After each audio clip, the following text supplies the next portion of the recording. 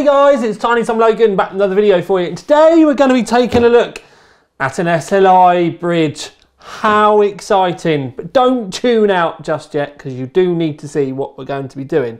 Now, a few manufacturers recently have been bringing out dedicated SLI bridges.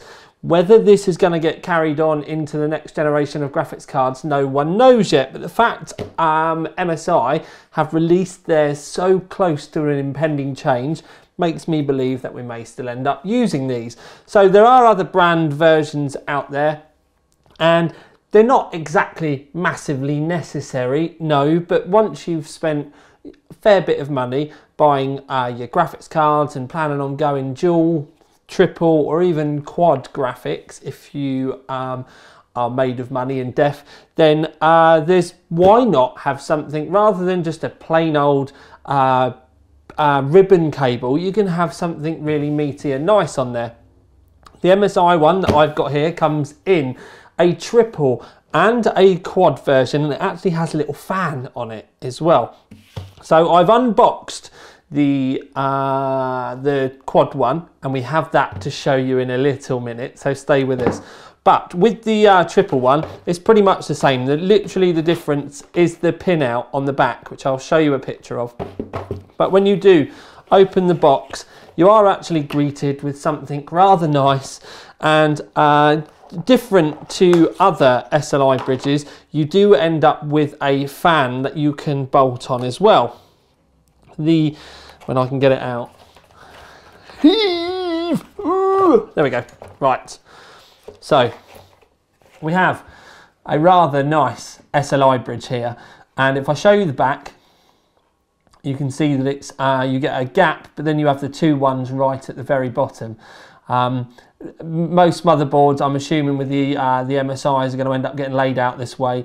It does mean that the two bridges at the bottom are very close, but the most important thing is when you get round to the other side, obviously MSI gaming stuff is very black and red orientated, so you've got some anodized aluminium at either end. The logo in the middle does light up, and you've got little bits where the light can protrude on either end, and the fan carrier can bolt onto the side and get moved up and down. It does come with a slimline fan as well, and you can slide it about so you can get it in the right position. And it's got some little standoffs, and the fan can direct and have some direct airflow going on to your graphics. We will talk about the performance of said fan in a moment, but the most important thing is MSI come to me and they said, "Tom, we would like you to make a video," and I was like, right, okay. What about? And they said, well, we'll just send you a box and you can just rock with it and get on with it. So I was like, okay. So we ended up with 1 980, 2 980, 3 980, 4 980s turning up. And then to put it all on, we ended up with a godlike carbon as well. And then I did this. So essentially what we did is I posted on Facebook to see what people would actually like it put in. So it went out to a bit of a public vote, and the decision came down in the end that people either wanted to see the 760T or the 780T from Corsair. 780T did end up getting a couple more votes. But the 780T that I've got is literally just a plain vanilla. It's my original white review sample. But the 760T that I've got is my graphics card test system. We had it all custom graphics up. It was red, white and black for the OC3D colours anyway, so we ended up popping it in. So we do have the X99 godlike carbon fitted underneath. We've got a 5960X in there. There's 16 gigabyte. Is it 16 gigabyte or 32? I can never remember with this kit. But anyway, it's 3600 megahertz. Corsair Dominator Platinum, and I've got the red tops on those. I still don't know whether you're going to be able to buy the red tops individually, but you can get red kits if you're interested in colour matching. AX1500i, although one of the things I will say about the performance is you could, if you'd had enough of, well, essentially from the wall it was pulling about 850 watts. So that just goes to show you that with 4 980s quite how much power these things can actually pull. I was amazed. And that was in 4K with all of the textures and everything absolutely wazzed right out. So we were literally stressing it as much as we could, and we didn't even get to 900 watts. So that should kind of put things out there. It just goes to show you how much an X9900i is essentially overkill in this kind of environment. Then we went with the H105, and that's just because you've got the little red ring in the middle. Now the cables, I'll admit, I didn't have enough of the red and black cables left. I've sent Cable Mods an email to ask them if I can have a few more of the standalone single PCI Express cables, just so that I can get a full set running, because this, although it is overkill, 90% of the time that I use it, the AX1500i does just sit in this rig just for the times when I need it for this. So that's really it. And MSI said to me, do that, see how you get on. Now, one of the things I will say is a lot of people are going to be asking me about temperatures, and temperatures with an add-on fan is going to be the main reason for doing it. And I will say that the MSI fan is actually quite, it's a slimline one, and it's essentially, it's not really man enough to be able to squeeze air in between the four cards. It doesn't really make any difference at all.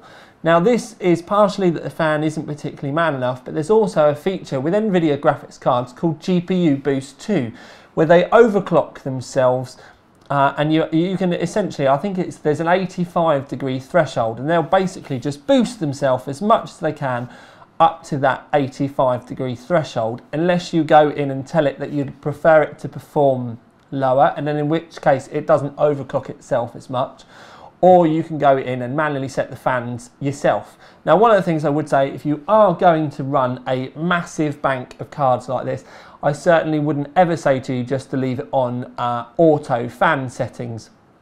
Really, if you're going to run them on air, to give them enough time to breathe, you really do need to have them at 100%. Now, with the twin Frozer 5 cooler that the GTX 980 gamings do come with, amazingly, 100% fan isn't as noisy as you may expect. But even then, once we tried it with auto fans and we tried it with the fans turned up, and this little fan on the side really didn't make any difference whatsoever. So it's one of the things where it's kind of, the thought process was definitely there in the fact that if you're going to be running a big bank of fans, then and you're going to keep them on air, then you are going to need air. But the only way that you can really make any difference to fans like this is with an absolutely bonkers mental fan. And I'm talking the type of thing like the 3000 RPM Noctua server fans, or I've got a 220 CFM Delta, which is literally finger shredding style fan. Then you can make a slight difference on the card's temperatures. But with something narrow like this, because where it's only thin, it doesn't really spin that hard. In this kind of environment, it's not really man enough to make any difference whatsoever. So if you do end up buying the triple or the Quad-SLI Bridge from MSI, and you're going to be running it on air, I can honestly say don't bother running the fan at all. Just turn the actual graphics card's fans up. You'll get a much better temperature difference. And to be honest with you, with the fan on the side, I would actually go as far as to say that this spoils the look, because I think without it, and you just get to see the card, it's a much cleaner kind of look anyway. Now, this is because it's a Quad-SLI setup. If you had a single card on here and you were directing air, directly over a graphics card, then you may pick up some temperatures. Where they are all sandwiched in together, essentially the two middle ones are the hottest ones here. The bottom one doesn't do too badly. The top comes in second, but the two middle ones, you're looking at 85 to 90 degrees pretty much as soon as you hit anything with a 3D on this. Now, performance-wise, you're all going to be saying to me, God's sake, Tom, shut up talking. But just to chuck some numbers at you, although you can click the link to go to the Overclock 3D website, Firestrike Ultimate was 10,717 and Firestrike Extreme was 18,145. Like I said, that's with the 5960X and 4 980s. Many of you are going to be saying to me, why didn't they send you 980 tyres? Or maybe they didn't have them.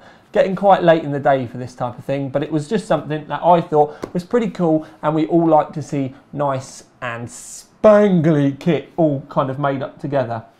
I love the fact that it does come with the little light up logo as well, but like I said, if this was going to be my rig and this was going to be the type of thing that I would have been doing, I wouldn't have the fan on it if it was going to be air. But more, the best thing that I can say with this is if you're going for MSI cards and you've got the money to kind of chuck at 4 MSI cards as well, get the bridge, yes, because it brings all the branding in together, but for the love of God, get yourself some water cooling. But for now at least, this is Tiny Tom Logan with the MSI X99 Mentalist Quad-SLI stuff out.